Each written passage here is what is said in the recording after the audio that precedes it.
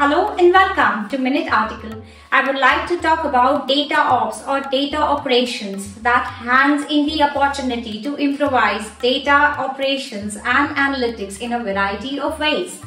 Before we get into learning what exactly is data ops, for those interested in reading the article, please check the description box.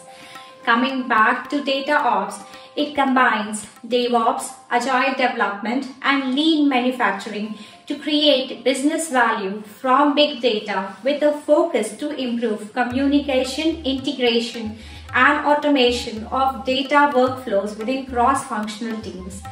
This set of practices, processes and technologies involves cleaning of raw data, transforming the raw data into refined data and converting them into actionable business insights. Data ops uses statistical process control, a lean manufacturing method to monitor and control data analytics pipeline and helps with real-time data to drive business decisions.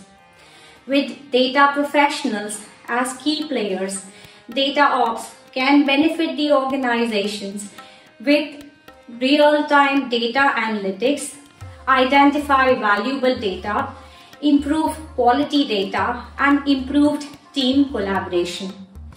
Addressing the pain points of speed, output, quality, reliability, and governance in the digital complex landscape.